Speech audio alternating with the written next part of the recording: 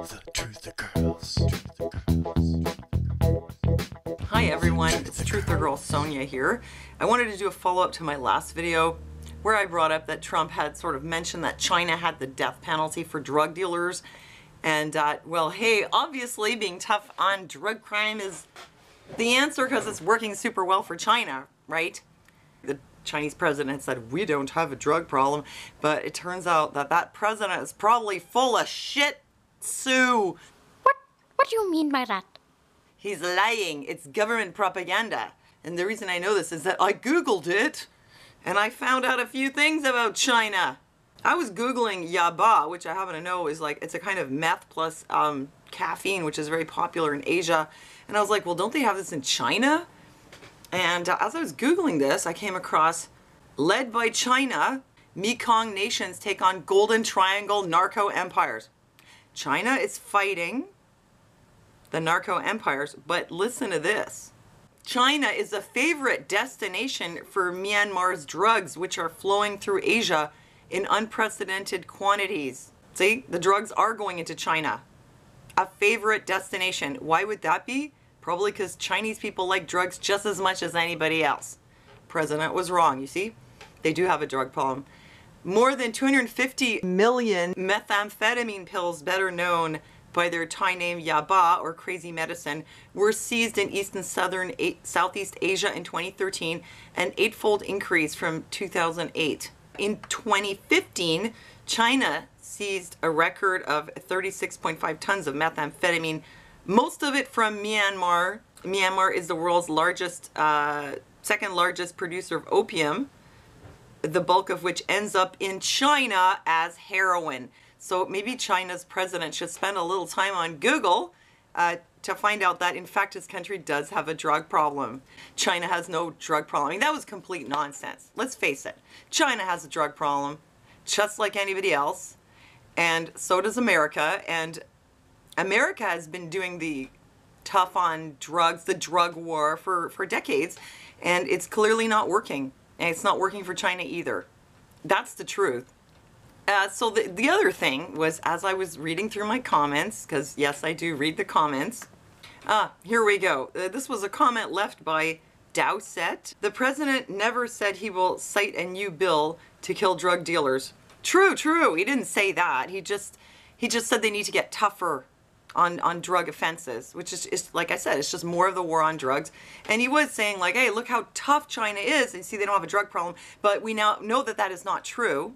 Although, why should we have to feed and supply them beds? This is what Dowsett wants to know. Why should you have to feed drug addicts and supply them beds? Well, maybe if you gave them methadone, they wouldn't be on drugs, and they could feed themselves, and you wouldn't have to give them beds or drugs.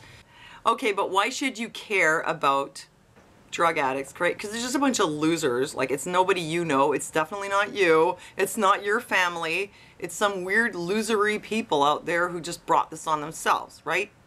Well, apparently not, because you have to look at what the root was of the drug, like the opioid crisis in America, how it really started. Goes back to the 1990s when the pharmaceutical industry had convinced the medical community that people could not become addicted to opioids if they were given them when they were in pain. If you take them when you're not in pain, you're going to turn into a raging drug addict. But if you're in pain, it's okay, because your brain will know the difference. And then when you're not in pain, you can just stop taking them. Except that this isn't true. I remember actually hearing this myself from a doctor. Oh, well, pain medication is okay for people when they're in pain, because they don't get addicted. I know this because I'm a doctor. Damn it. It turned out not to be true. And this was a lie, a big, huge lie. Big Pharma was telling the medical community, and the doctors were repeating this to their patients. So this is what happened in the 1990s. And so they were prescribing a lot of these opioid drugs. And so a lot of these people who are now addicted to heroin are actually just, at one time they were regular people who had an accident or had some kind of pain, and they were given opioids by their doctors, and it turned them into addicts. And the reason a lot of them switched over to heroin was because after a while people saw, look what this is doing, people are getting addicted, we need to clamp down, doctors can no longer prescribe this. So doctors wouldn't prescribe it, or people just couldn't afford it, and they turn to heroin because it's cheaper. And that's the root of it. And now you've got a big old mess. I think you should just clean up the mess. Pharmaceutical companies got people into this, and they can get them out of it too with substitution therapy and with drug rehab therapy. And let's face it, it is your problem, America. You have a lot of drug addicts out there, and if you don't do something about it, you're just going to have a lot more deaths, drug sales, and crime, and HIV. You can't just be like, it's not my problem.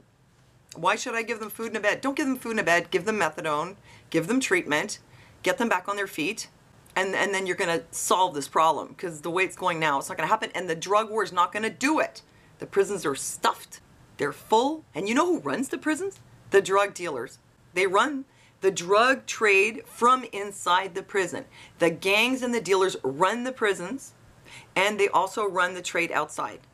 So if you put more people in jail, you're just giving the dealers more people to work for them. You're just fueling the problem. The gang problem, the drug problem. You got to think outside the box. Look to other countries that have had a successful model where it's working. That's where you should be getting ideas. Not looking at China, who's lying anyway. Not trying to get tougher in the war on drugs with penalties. It's not working. You need to do something different. And you know, he was saying, oh, they're killing your kids. Yeah, but as long as you're not doing something different, you're not solving the problem, you're just contributing to it. And bottom line is the kids are dying. Kids are getting swallowed up. All kinds of people are getting swallowed up in this problem. So you need to think outside the box. So that's it. Thank you for leaving me your comments. Thank you for giving me a thumbs up. Thank you for your support on Patreon.